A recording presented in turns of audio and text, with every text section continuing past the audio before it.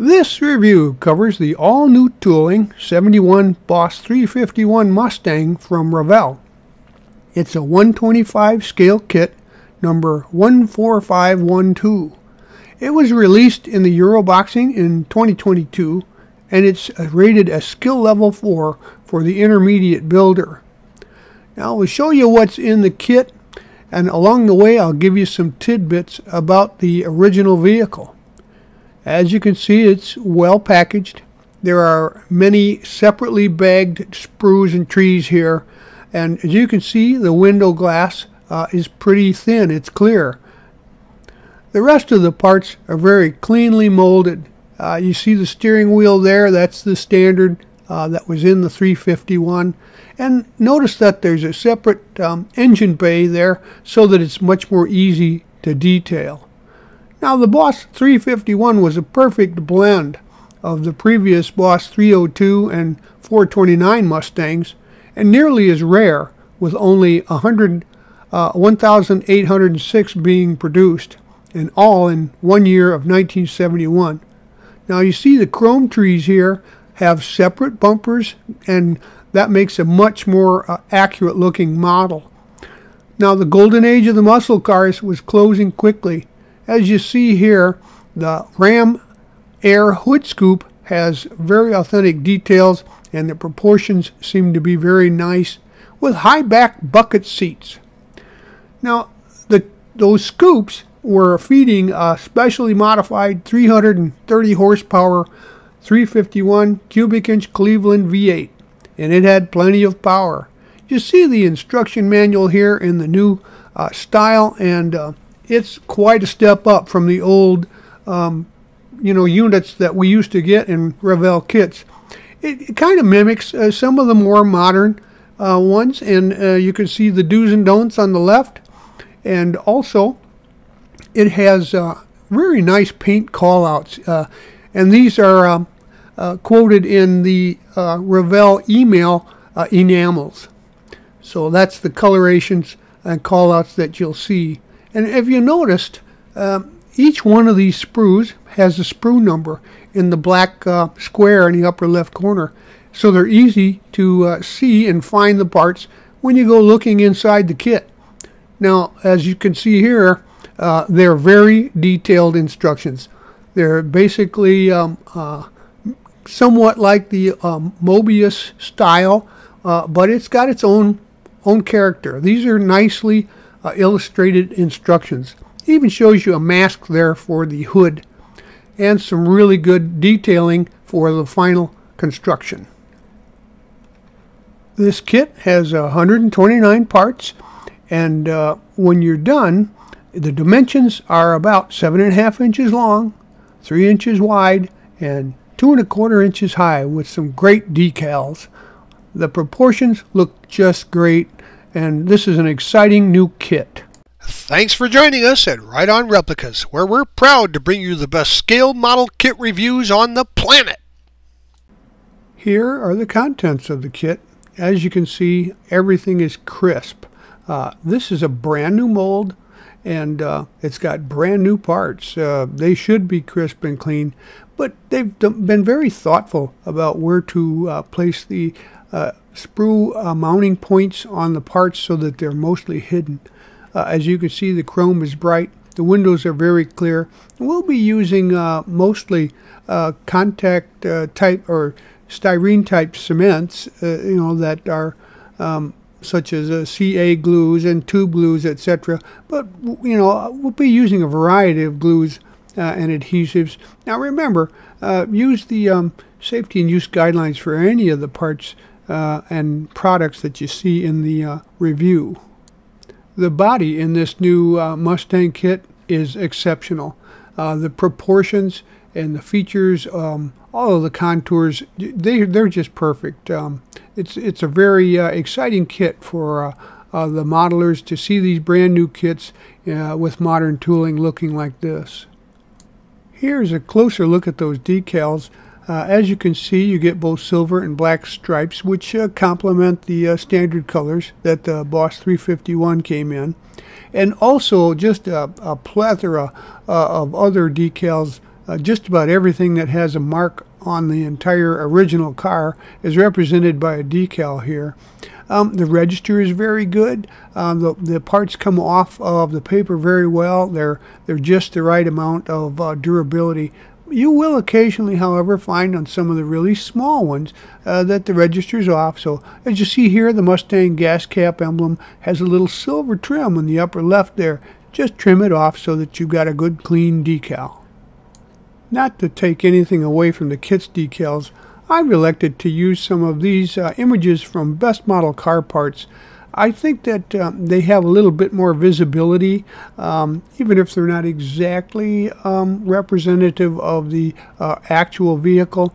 They still do a really good job of replicating them, along with a little bit of highlighting there that makes them more visible as a model part. So I'll be using these instead of, for example, the gauge decals and some of the dash there, and the license plates as replacements for the kit's decals. I'll also show you how to make a little bit more authentic a looking model by making your own decal for certain things, like this underhood air collector that I'm going to apply to cover up, or I should say identify the area of that unit under the hood. The first thing that I did was to put the major body pieces, the hood, the body, and the chassis and interior parts into some soapy water, warm water, and a soft toothbrush to scrub any release agents or fingerprints, etc., that might be on the surface. Once you get the parts nicely cleaned off, rinse them off in cool water and then set them aside to dry on a nice soft towel or paper towels. Then we'll start doing some research, including looking at internet pictures of your subject and starting to study the color guide. So here you see the color guide that I used. You see the list there, and I used highlighters to identify the places where on those colors get used on the parts on the sprues. And that way later on I'll be able to take all the parts that are associated with that color and give them you know, some basic painting and detailing, at least base coats for that. One thing that I wish Revell had done, the new Revell compared to the old Revell and their instruction sets, was to list the part numbers and the part names together. It just helps with identification. But this is the new process, so we'll have to learn how to live with it. One of the really nice things in the new instruction sheets are the use of sprue identification marks. In this case, you see I'm going to outline the sprue identification mark for the sprue number H. See, and that is located up in the upper left-hand corner of each of the sprues that are laid out in the instructions, the pictorial part. And as you can see, it makes it very easy to find the parts in the kit. You just go for that sprue and by the identification letter and look for the part there. And now we're going to break out some of the associated parts and clean up the body. And we're going to take out that brace and carefully trim off the hood. I use some, really nice fine point shears to do that with. And then at one point you just flex it off because that gives a clean break. And then we're going to get these staged because they're all the same color, or at least I thought so. As it turns out, the panels, the front panel and the back panel on the underside, the stone panel on the roll pan, are not body color like the instructions say. So we're going to clean up the lines here, all the parting lines and all the features on the model, and get these parts ready for painting. One of the handiest items in my toolbox is this dead center drill starter from Scale Pro Shops. It's just a fluted miniature auger that does a perfect job with its, it's got a hardened tip of locating precisely where you want to make a hole. And so I'll use this to open up the holes in the trunk for the back spoiler. So it was simply place it where you precisely want your hole, and then once you get it in, just give it a little wiggle, and then you twist it between your thumb and your finger to give it a little augering action, and that'll pretty quickly locate the hole right exactly where you want it. Now we're going to do some test fitting with the hood. Even with a precisely molded model, you still need to test fit. And in this case, I find that the hood was a little tight. It fits perfectly, but there's no paint on it yet. So I decided to just take a little bit off of the sides, especially at an angle, so that it will just sit down into the fender there, and make sure that there's enough clearance so that it doesn't get pushed up and doesn't fit properly after you get it all painted.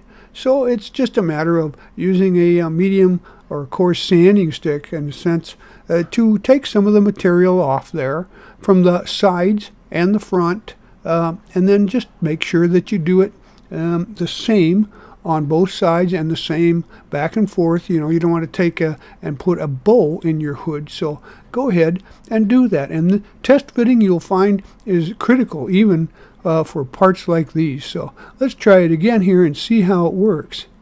There we've got a little bit of play, see? And so now right along the edge, you can see there's a little spot, and that's room for paint.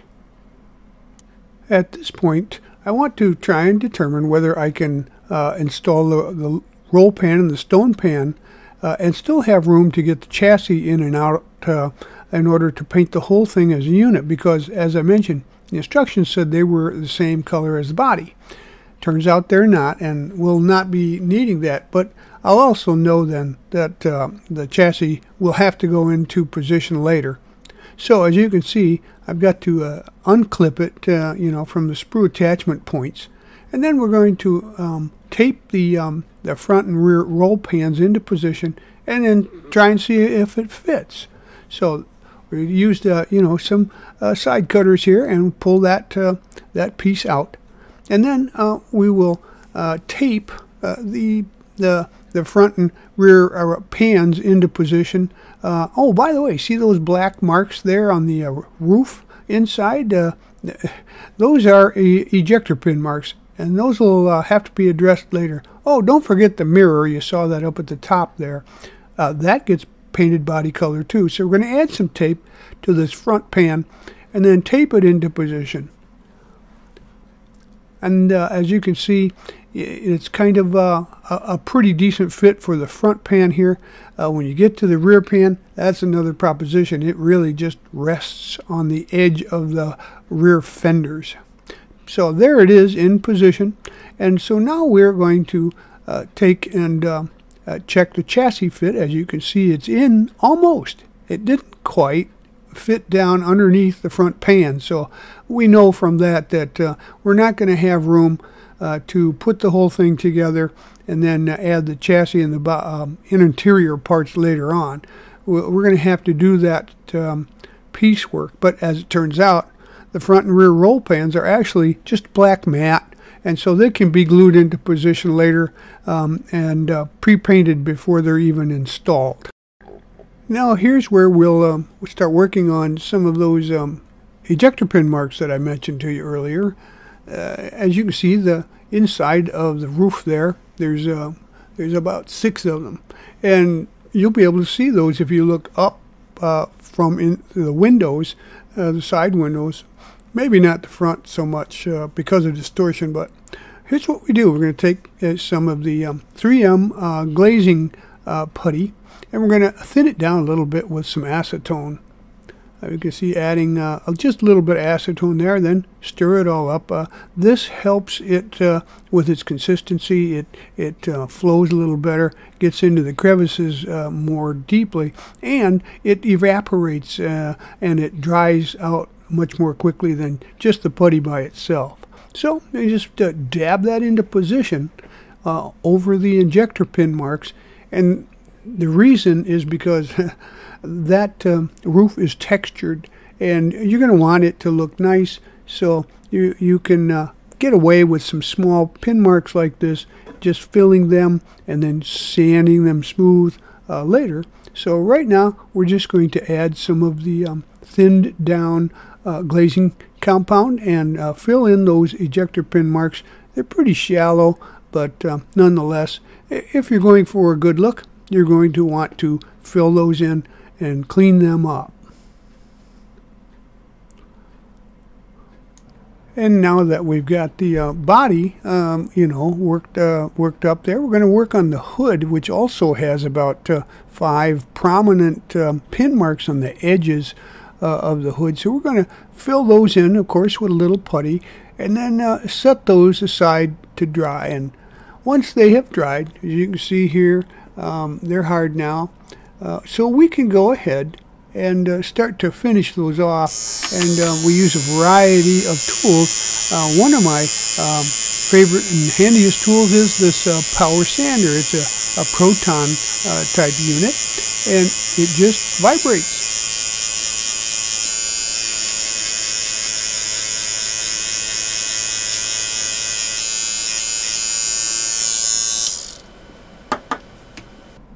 But you'll find there's still room for the old school sandpaper with progressively finer grits to get an even smoother and flatter finish. So don't be afraid to do what you need to do. Get in there and use progressives to make sure that you get a nice look, so you get a clean hood. And we'll use additional tools on the body. So once we get started with the power sander, you see again how that works. But it's kind of narrow, it's difficult to get in there. So we'll also be using another tool for that. Now, power tools are great, and sometimes they're kind of awkward. Sometimes they don't quite fit, and you have to reach for a hand tool. In this case, because it's so close to the edge, you can't really get your power tool in there. So we use just an angled file, that's on it's like a stick file. And then even, once again, resort to the old hand sheet and go ahead, get in there and smooth it out until you're satisfied that it's going to match the contour of the roof and look good. Well, we have finished up the patches that we repaired, and now we've got to paint the underside of the hood and the inside of the body with a medium gray to kind of cover up the contrast difference between the patches and the white. So with some standard medium gray primer, we'll get that accomplished.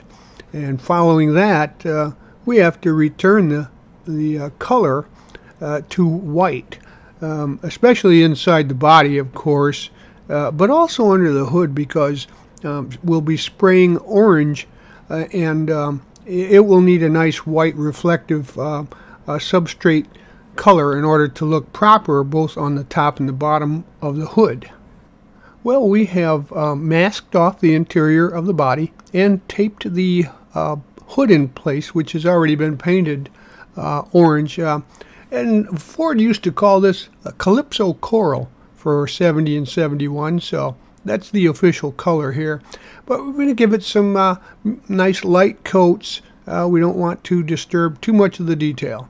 So we'll be putting a nice even coat on both these assemblies together to make sure that the colors match. And also the mirrors have been placed on the door sills to get them colored into the correct shade as well. With the body now in color coat, we can start to do some detailing. And I think bare metal foil, you want some fresh stuff, is the best way to represent trim. The windshield needs some, along with the side windows, and also the backlight here, which I do in detail. And by the way, I'm going to use a couple of tape stripes for that. You see them here, to use as making the separators.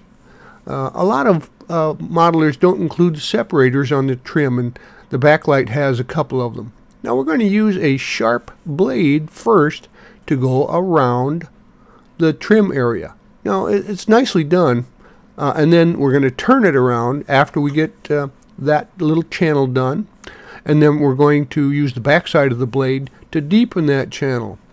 This groove will give you an excellent way to trim your chrome tape after you get it applied and keep you from going off into the body. But you have to be very careful when you put it on in the first place. A lot of hobbyists will use a Sharpie or even a chrome pen, but I think that you get your best results from the old bare metal foil type of foil trimming. Don't forget those side marker lights. A lot of times those are overlooked, but if you put a little reflective tape on there and trim it off, you get the bezel all chrome trim plated, and then it also provides a reflection surface for your turn signal, your reds and ambers. It gives you a much more authentic look. And it's just like any other trim. You just put it into the crevices and use a blunt instrument like a toothpick and make sure that you get it all covered and tacked down really well. And then you just trim it off like you would a windshield piece of trim, and then it really looks nice. You just have to be very careful. So I'm going to also put in a URL to one of the other demos that I've done online here that really details the backlight and how that is done in its entirety. So for a more authentic look, I recommend you use something like this for a real authentic trim. Next, we're going to use a fine point Sharpie to add some color to the engine bay. Much of that area is kind of a semi-gloss black. And we're going to start by going underneath here for that innermost ridge inside the fender portion there. That little piece there is black, as well as the cowl, of course. And along that ridge, you just need to go ahead and make sure that it's got a nice, even look to it. Sharpies are a lot more accurate than side brushing something that narrow. And next, once that's done, we're going to paint that cowl and also the radiator support up front with some semi-gloss black to give it a nice finished, even look. Now here's another look at the hood mask that they put in the instructions. I'm not quite sure how you use it in this respect, so I decided to go about this in a different way. We do want to get that flat black area painted, but what I did was I made a photocopy of the decals, and I used the portion of the stripes to make my pattern for the hood. You'll see how I did that in just a minute. We are also going to do the underhood, but we're going to start with this pattern here that is cut out from the actual decal and sized to fit the hood. And I put a couple of notches at the center of the stripes where they would be, right up there. And I'm going to put a little mark and also down there where the hood latches are and in front. You need to locate those positions right in the center of where the stripe will be later, so that you can mask off the exterior to paint your hood. So right in the center, I put a little notch there, and I'm adding that mark with my ultra fine point Sharpie. It's black, and the stripes will be black and cover it right up. So then we'll have a precise place for adding the tape into position to be right in the center of the stripe, so that we cover it up on the masked side and also the color side. And this will give us our positioning to then go ahead and paint the hood after we get it all masked off. So I wanted to make sure that those are nice and clear, and I know exactly where they are. They just have to be black. Then you just take your mask off, and then we get that ready, and we're going to tape it all up around the exterior for paint. Next, we'll use some Tamiya 1/8 inch curve striping tape to tape off the contours right in the center of the stripes where we had made our marks. After that, we'll use a little yellow tape to go around the edges and some green tape to fill in the bottom of the hood, so that we can spray the entire top of the hood with our flat black matte color. And this stuff is stretchy, the white stuff, and then your basic masking tape is all that you need to you know, make sure that you don't get paint on any of the rest of the hood, which is already body color painted and ready to go. The top of the hood there has been painted with some Krylon satin black, and it's got a matte finish to it. It looks just like the original, and of course right where the center of the stripes would go. Also, you also see there's the hood latches and the springs there. Springs have had a little black wash in them to bring out the definition on that. And the decals, of course, that's one piece decal, but we're going to section that. Now also you're going to find some extra detailing here, as we're going to use that part up there at the top, which was a homemade decal, to make the underhood air collector. And it was just used, I just used a simple drawing program, and I had literally copied the hood, and then used the drawing program to superimpose some simple shapes. Also, we're going to add a couple of collector pods from some of the sprue. And so they go right there where those little dots are embossed on the hood already. They're not the right shape, size, or definition. And it was a compromise, I'm sure, to keep the cost down and make sure the hood closes.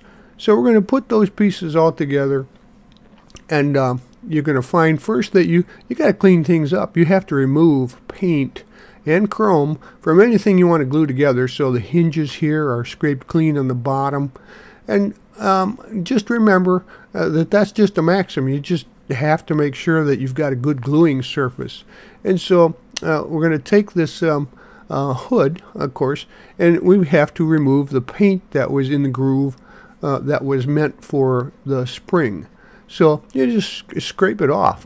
There's probably a number of ways to get in there and do that, but I find this is just about the simplest and most effective. You simply use a hobby knife and do it. Now, here's what we're going to do with the decal. Now, I made this decal just by printing it out on some decal paper, and it goes right in there. It's not at the exact shape as it was made, but we're going to trim it so that it's correctly proportioned on the edges. We're just going to cut it out. It's a simple process. You just do that. Now we're going to size it up, make sure it fits, and then if you need a little more trimming, you do a little more trimming. But this is the concept. I just made this decal to represent that collector, which isn't in the kit. Otherwise you have to try and paint it into place for an authentic look. Now we're going to add a little of the setting solution here to soften up the decal and make sure that it adheres to all those little contours that are there. So that will give it a little bit of definition. And we've got the decal ready to go here. It's been dipped in water. So we're going to place that into position. And you just slide the paper out. Make sure you got plenty of water there, so that you can position this large and thin decal, and you'll have to take a little time to make sure that you position it properly. Now once it's in place, you can kind of just nudge it, make sure that all of the edges are down, and then you can go back over it later. Once it's tacked into position, you see the holes there for the scoops. This is a nice touch with the Revell kit that wasn't on previous kits. So go ahead and put that exactly into place, and then later you can add some setting solution on top. Once it's positioned in good, just dab it dry and get it ready to set and dry. From internet photos, I found there's a collector pod on the underside of this large black unit that's an air intake. And there's also one similar to that on the air cleaner. So anyway, I'm going to make a couple of those pseudo pods that would go on the decal that we provided. There's a couple of bumps on the bottom, so I'm just going to cut it off with a micro saw, and it's just a couple of pieces from the sprue. So we'll take those, and then we'll go ahead and finish them off by sanding both sides and making it flat, so that it's got a nice smooth edge to it, and also a little bite for adhesive. So just run that across, you know, a sandpaper stick. Next, we're going to work on the decals, and this requires cutting this decal for the hood into 3 pieces right along the edge there so that you can match it up with the center stripe later on. Now we'll take off the second one, and then once those are off, we'll take and add a little of the setting solution to one side and go ahead and install that side to get the sequence done.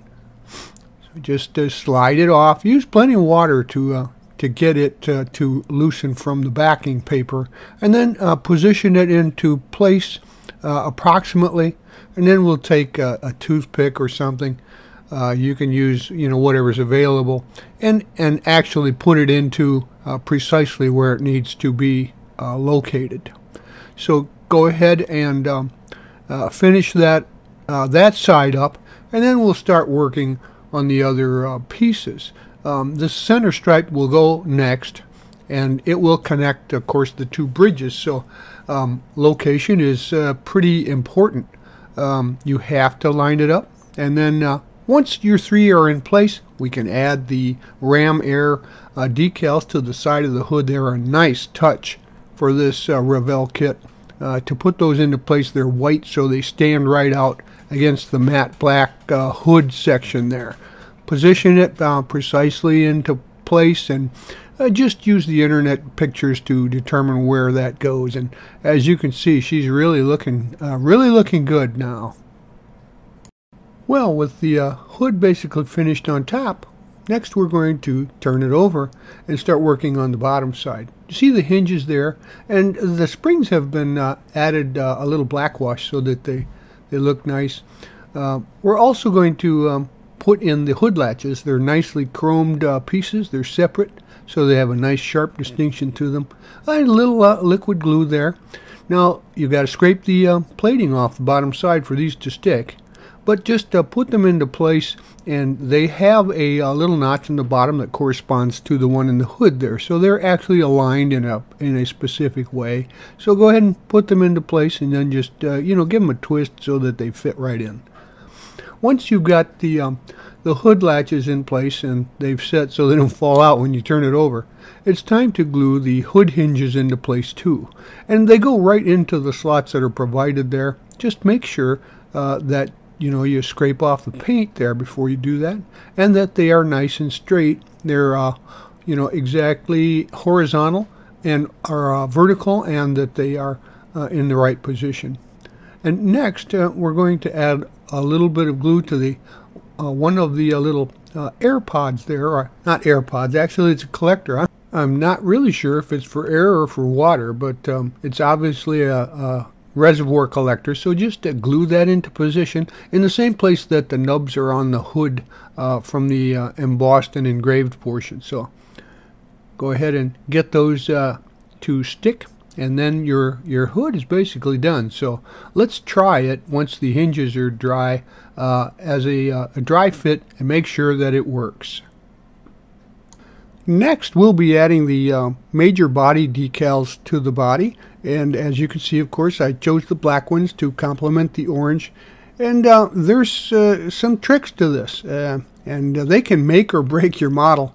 Decals are very important to the overall look. So I'm going to show you how to install the large body panel decal. Now these go on the underside, you know, below, almost below the door, and you need to use plenty of warm water to soften them up. You'll also need to use setting solution to get them to soften up and then adhere to the body panel lines. That's a 2-part solution that I use from Microset, and it works very well.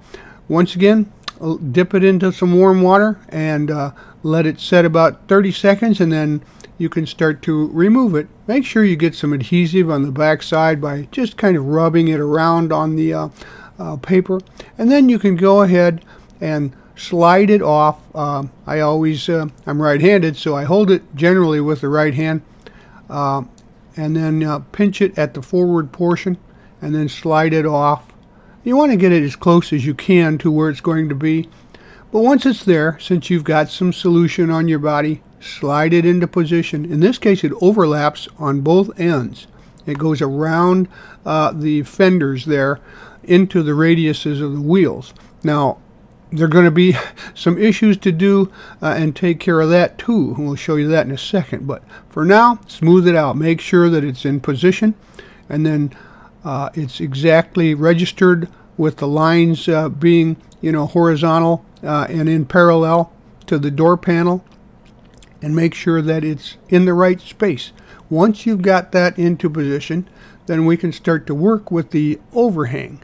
And those are the parts that go around the bottom and around the ends. Now, I always use a little trick. I cut this so that it actually will fold properly over the ends. If there is any kind of a hint of the body, from the cut, you can simply use a little paint to finish that up. You can see here, I'm making sure that it fits both the radius underneath and it stays in proper position to the cut line. After it has gotten set, go ahead and add some more solution to the edges to make sure that they curl around and wrap tightly to the body, to make sure that they are going to stay in position and adhere to the body properly. If you need to, go ahead and push them around until they stick to where you want them to go. Now, I'm going also to show you some of the other issues that you might deal with, and you may want to use something like a wet cotton swab to push out any air bubbles or any water that's trapped underneath. Make sure that you get those out of there before your decal dries, because after that it's a repair job, and so you want to try and prevent that by starting with something of a nice soft tissue nature to remove those issues before they become problems. Later on, we'll show you that this piece in the back, it's a real wraparound, and it requires a little extra work. We're going to show you the stripes first because they are very critical to the look of the Boss 351. I'm going to start with this piece that goes right over the front marker light. And the reason for that is because it can give you your direction and tone for where you need to position the other stripes. So it is precisely fit, and they did a good job, Revell did, of making this position proper. They could have messed it up, but it's pretty close. The lower one is a little tighter, but this one is just right. Once again, plenty of fluids setting solutions. Make sure that you've got the ability to move that thing around so that it is put precisely into position. And it might take a little extra work, and you may need to even loosen the decal up again if it sticks in order to make sure that it's right. It has to be right, or it's just going to look off when you look at it from the side. So I use a hobby knife to push my decals around. You just barely touch them, but they always are able to pick up and move your decal. So once you've got it in position, again, put a little setting solution on there. Make sure it doesn't move. Once you're satisfied, with the look of it, give it another coat of the two-part solution, and then just set that up on end. And the reason for that is because we're going to work around it now. We're going to have to wick off some of that setting solution so that it will dry in position without loosening up just by moving it around. So I use the edge and just the filaments of a piece of paper towel to wick off any excess water. You can see it absorbing there without moving that decal. And it's kind of important because it hastens the drying process and prevents it from accidentally being slipped around or moved on its own. Just the edge is all you need. Next, we'll work on the lower stripe, and this is a very fine decal. It takes a little bit of patience, and you have to be careful I pull it off from the left to the left to the right so as to not curl up that tiny little tail piece, and that goes underneath your marker and back towards the fender there.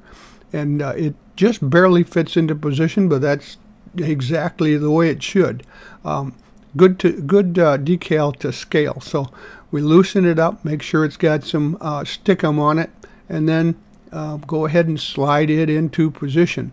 Now, manipulating it and putting it into place is, it's kind of tricky. Be careful. Don't bend it and make it fold. But if you put this one in place just right, it really gives a nice finish to the front end there. Next, we add some decal setting solution for the main side stripe, and that of course is the one that really stands out because it's right midship. So we're going to go ahead and soak that stripe in some warm water, plenty of warm water, and make sure it stays warm. And then we're going to, as we always have, we're going to rub it around a little bit, make sure it's got some adhesive on the back side of it. And then always make sure you got plenty of water all along the length of it. These stripes can get distorted very easily if they stick in certain spots, but not others. So make sure you get it all positioned properly and that the area is nice and wet. Now, the decal just fits in between the wheel wells, and it's got angles at both ends in order to finish that off. So you're going to position it along the horizontal body belt line stripe on the body, while simultaneously placing it equidistant between the wheel wells so that there's an even gap on each end between the decal and the start of the wheel well fender flares. So once again, lots of fluids, plenty of liquid, and go ahead and start positioning it so that it's in the proper place. Right now I'm trying to get it to closely follow that belt line, and if you pull it from either end, it keeps wrinkles from occurring. Sometimes you need to actually put a finger on one end or something, and then kind of draw it across from in the other direction to straighten it out. As you see here, you can do that sometimes with your paintbrush. And sometimes even after you've done that, you still may need to position your decal. So you can see here I'm pulling it all, even though it's been cleaned up and all the water and air squeegeed out, along to make sure that it's right in the center. You saw there that little piece of a decal that had kind of rippled up. So we're going to once again smooth it out, clean it up, and make sure that it's exactly in the right position. So I'm going to put a thumb on it there and then give it a drag. Now it should be all set to start allowing it to dry. If you see any last minute corrections, do it now before it really starts sticking. So this will keep your main decals looking good for the final presentation of your model, and it's very important. They really add to it. So now that we've got that done, we're going to add the final solution to it to make sure that it fits the contours and molds into the body panel lines, etc. And that's using the second part of the two-part solution. Most of them are two-part, some of them not, but I use the two-part. It seems to be pretty effective, and it works with most decals.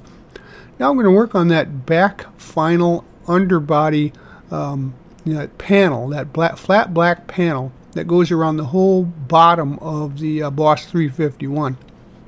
It's kind of a strangely shaped unit, but it actually fits just right once you get it into the correct position. So it needs to be pushed around, and then you're going to look at the line and how it would intercept with the other body panel, lower panel. And then of course it's got some wraparound. Once again, we'll be using our little cut line trick. Once it's kind of in a position and will stick there, okay, you can roll it over like that. Just touch it and roll it over the edges, and then use your hobby knife, a very sharp hobby knife for all your decal work actually, to go ahead and make sure that it has enough relief so that it doesn't pucker. And next we'll add the last piece of our body striping, And as you can see, it's really going to set your model off. The contrast of the orange and black is really striking as well.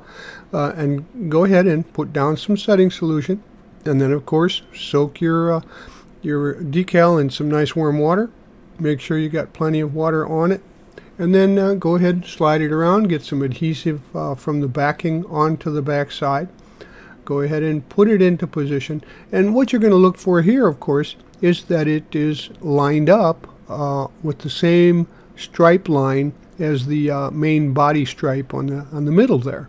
So obviously you're going to make sure that it's positioned properly against the wheel well, just like same distance as the other one is from the wheel well itself, and also not too close or too far from the back line, and not too close to the marker light. You can see what those look like in internet pictures. Even on your box art, it shows a pretty good depiction of that. So go ahead and put that into position. Once it's there, your body decaling is mostly done. Well, that's it for part one, where we show you most of your body detailing. And as you can see, it's stunning, just like the original, with some nice foiling, a good paint job, and some excellent decal positioning. You can really have an outstanding looking model, and this one really deserves it. It's a very nice model. I'm really proud of Revell for coming out with a new tool body of the 71 Boss 351. It's a nice niche vehicle from the muscle car era, and we're going to continue on later in another part to show you the rest of construction and detailing, but it starts here with a great looking body, and once you get this in done, you can set it aside and let it completely dry out and harden to get ready for handling and construction of the rest of your model. Well, we hope you liked this premium step-by-step model kit review, and so that you don't miss any more, please subscribe to our YouTube channel by clicking on the icon in the lower right of any of our reviews. Or you can find us on Facebook or our website, rightonreplicas.com. Thanks.